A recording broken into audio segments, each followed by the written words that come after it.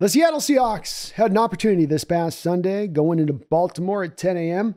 to put the NFL on notice, to put their stamp on what has been a very good season to begin things, that indeed this team is a contender, not merely fit and okay with being able to slide into the back door of the playoffs or being a one-and-done team like we'd been at the end of the Russell Wilson years.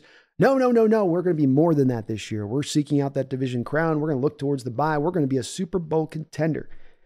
And they went out and got flat out embarrassed by the Baltimore Ravens 37-3. This was a bad game all the way around. Not a lot of good to talk about in this particular one. So strap on in, buckle yourself up, because we're going to go on a little bit of a bumpy ride. This was a game where offensively the struggles continued. Lack of any kind of consistency, which is supposed to oddly be not what you get with the West Coast offense, which is supposed to be more about consistency, more about the chains being moved. And instead today, the Seattle Seahawks offense looked and felt completely overwhelmed by this Baltimore Ravens defense. Their defensive line took it to our offensive line in every which way but loose. You couldn't run the ball. You couldn't pass protect worth a damn in this game, as every guy on that defensive line for the Ravens sort of took their opportunity to flash and to provide a pressure at any given moment there on Geno. Very few clean pockets in this particular game. Very few holes for the running backs to run through, as you only averaged about 2.5 yards per carry. In addition to the issues with getting manhandled up front, the Ravens' defensive scheme was very creative in this game. They've continued to bring a lot of the looks that Geno's been getting in recent weeks and this Hawks offense has been getting in recent weeks, which is these stacked fronts, where not always is the defense bringing the blitz. Sometimes they're just bringing the guys up around the line of scrimmage and then dropping guys away. But what they're doing is they're creating a lot of confusion both on the offensive line and with Geno Smith about who's coming, where they're coming from, and who's dropping them back into coverage. And you saw a lot of snaps here where Geno, I think, thought he was seeing something prior to the snap and then seeing something else post-snap that was quite different. So a great job by the Ravens defense here of both manhandling that offensive line for the Seahawks today and also being very inventive in your application, your approach of your scheme, and being very hard to figure out exactly what you're doing and how you were doing it. Waldron continued also to struggle, the offensive coordinator for the Seahawks, in finding any answers for Geno and the boys as this game went along. The issues with adaptation being, okay, you got a good plan A. He didn't have a good plan A today, but the issue with Waldron's been sometimes recently this year, having a good plan A and then having no adjustment to what the defense is doing against you. Well, again today, having no plan A and then having no adjustment on top of that. There were no easy completions for this offense. There were no easy plays for this offense. It's the oddity in watching Waldron here now in year 3 with the Seahawks as an offensive coordinator. In those first 12 games last week, you really got to see him unfettered from the prior year of trying to hybridize between the old offense and the new. He got to run it really free. And Geno took to it really well, and those guys seemed to be on the same page completely. It was inventive, it was creative, there was pre and post-snap motion, the 2 and the 3 tight ends looks, and this year all of that has seemingly been sucked out the room. You have a Hawk team who doesn't really utilize much of the motion-based concepts, offensively speaking. I don't think we ran one fly sweep in this game, and this is Waldron coming from a McVay scheme that the fly sweep is a standard issue part of the offense throughout the course of a game, much less you don't go to it one time.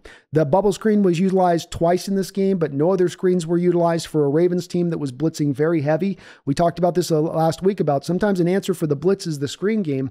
Yet the Hawks don't seem to be able to trust their ability to run it, because with the amount of times that this Ravens team was running those blitzes, you think eventually Waldron would try to call upon it. But he doesn't call upon it. There is no of that creativity. The tight ends, Noah Fant, 1 target in this game. Will Disley, 1 target in this game. What happened to the tight end usage, which, like I said, just been sucked out the room? That's just like they're not there. It's like they're all injured or something in their use of them. When you do throw to these guys, they tend to be pretty good, but so far this year, there's been so many times that they've forgotten that they have the tight ends even on the football field, and I don't really understand why. DK Metcalf is a guy that Waldron doesn't seem to understand how to utilize or how to fix into the offense. He had to wait until almost all the way into the second quarter to get his first target, and then the first target to DK Metcalf goes for 50 yards. I don't understand why he's having such a hard time utilizing this number 1 wide receiver in this offense. I know there's a certain amount of my chat that isn't big on DK and some that are like me, but it just doesn't make sense that you don't have more easily schemed up stuff for DK to get some easy touches or just at least some targets. but that's been the case. They don't seem to have an understanding of how to get him featured into this offense. Jackson Smith-Njigba had, I guess, a pretty good day. He had a big drop on the opening drive on a third down conversion you really could have used at that time. He did take the top off the defense in the slot later on this game when Geno was pretty much just throwing 9 routes at the end of the game, I guess, kind of for the hell of it. But strange to watch the offense's process here in this game from Waldron. The ground game seemed to be completely about trying to get into the A and the B gap runs as for Walker and Charbonnet and how they were going to use them. Wasn't any yards to be had there. Like I said, the offensive line just couldn't get really much of anything done today. But it is offensive line, then Waldron sitting in there, and then Geno also his part in this puzzle too. Geno had, again, a game where he just looked in over his head. It looked like it was just too much for him, like it was too much for him to handle. Like a guy that last year in those first 12 games that was cool, calm, composed, who would see blitzes and call them out and change his protections and be patient up at the line of scrimmage. All of that patience is gone. He now looks frenetic in the pocket and unsure about what he's seeing, both pre and post snap. He's making the boneheaded interceptions as he did in this game, where he just on one play threw it up to Tyler Lockett on a trust throw. I don't understand why he throws that, especially when there's a defender lurking over the top. The pressure is certainly going to affect how some of Geno plays, and I've been a Geno backer, but it's very hard to back him up coming on the heels of this game. He played very poorly, and it's been a while since he's played really well. And it's harder to land into the excuse of saying, well, you didn't have your offensive line. Well, whereas the offensive line didn't necessarily play well in this game, you got 4/5 of your offensive line out there. That should be good enough for you to carve a couple of touchdown drives out over the course of the game, even against a defense that's this strong as the Ravens are. I still would expect you can, mount some kind of fight offensively. But between those 3 parts, the offensive line and its state and what it's doing, Waldron and where he's regressed to, Geno and where he's regressed to, from my standpoint, you take all 3 of those together, and this is how you get a non-functioning offense. And I know it may seem like I'm maybe putting a lot of extra blame on the offense here. I think this is where they deserve it. They get the multitude of the blame in this one, because when I do look at the defense, yes, you gave up 37 points. And yeah, you rolled over and showed your belly about midway into the third quarter. We pretty much kind of give up. We can see our offense isn't going to get the job done today, and we're going to have to just hold on for dear life throughout. It's not going to make it. We're not going to make it happen. You could kind of feel that spirit set in a little bit on this team, which isn't a good thing in itself. You'd love a contender team to kind of rise up in those moments and say, okay, we're going to remain solid, but games go like this sometimes. Things can go like that sideways, and that Ravens team might be the best team not only in the AFC, but in the entire NFL when it's all said and done. Still though, the defense and its tackling was miserable throughout the course of this game. You walked into it saying, let's not let Lamar and the Mark Andrews connection, destroy us. And instead, that's kind of what you allowed them to do. Not fully, but enough in this game where Andrews, 10 targets, 9 catches over the course of this game. Anytime he wanted to go to him as kind of that security blanket being Lamar Jackson, he could do so. Lamar played relatively well, 21-26, 187 yards. Not relatively, he played really well. Let me really sell this right, is that he played a great game. I was very impressed by Lamar Jackson and his ability to grow as a passer here in this offense, hitting his back foot, going through his reads, not leaning on his legs too much as we have seen him do at times in the past. This is a guy and this is a team I think that's going to make a lot of noise in this upcoming playoffs with the type of team that they put together. And I know Lamar's not had a lot of playoff success recently, but I think this is a little bit of a different particular Ravens team this year. And that's a little bit of what we got to give to us as to how we did lose this game, is it was part of the Ravens taking it from us. Defensively speaking as well, I thought you played early on pretty well in this game. You gave your offense a chance. You've got the strip sack fumble there by Boye Mafe, who on the prior play, he'd come around the edge and he just about had Lamar in his grasp. Lamar hit that ignition switch and just instant acceleration he's got and was able to run away from him. Comes back another couple plays and he sort of just toe taps around the back of the pocket and then knocks the ball free there. Maybe really, I'm not going to let him know I'm here this time. I'll just knock it free.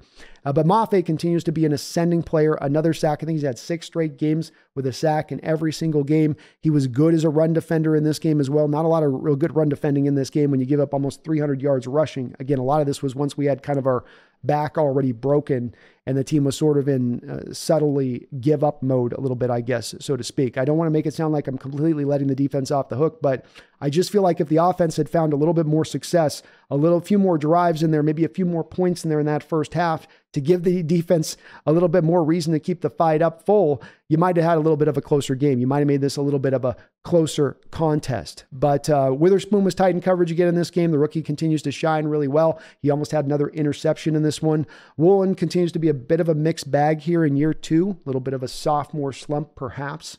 Jordan Brooks, Bobby Wagner were really good, I think, in this game. Again, 1 and 2 as tacklers, as they've been in just about every single game over the course of this season. I thought that they played pretty solidly. I thought Jamal played pretty solidly as well for the most part. Obviously, when we look back to the ground game issues here, there's going to be a lot of blame, and even those guys I mentioned are probably going to have to field some of their share of the blame. You don't give up 300 yards with not everybody kind of doing their part to fail at one point or another over the course of the game. But I do think it's a different game if the offense is able to mount some sort of fight in that first half, not completely look outclassed like they did.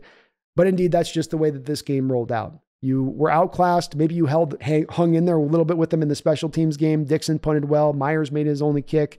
But this is a better team than you. And this was your measuring stick game.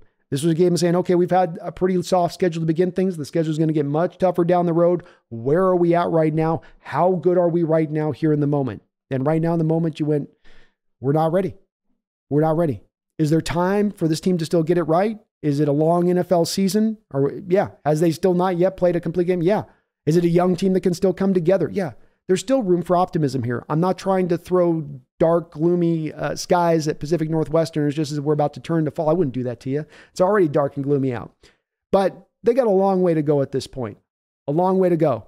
And it's not that they aren't a good team, but if we're talking about looking them in the lens of, can they be a great team? Can they be a contending team? They seem a little bit far away from that. There's time to get it together. You got a couple weeks here against opponents that are very winnable games for you start to try to work out some of these kinks, especially offensively, the lack of creativity, the lack of using your playmakers, Geno Smith seemingly looking like a bit of a shell of himself from what he was last year. There's some time, but they better get it right and better get it right really quickly because there is going to be some tough opponents on deck after those 2 games that's going to show where you stand and who you are really quick. So we got some wounds to lick after this one. No doubt about that. We got embarrassed.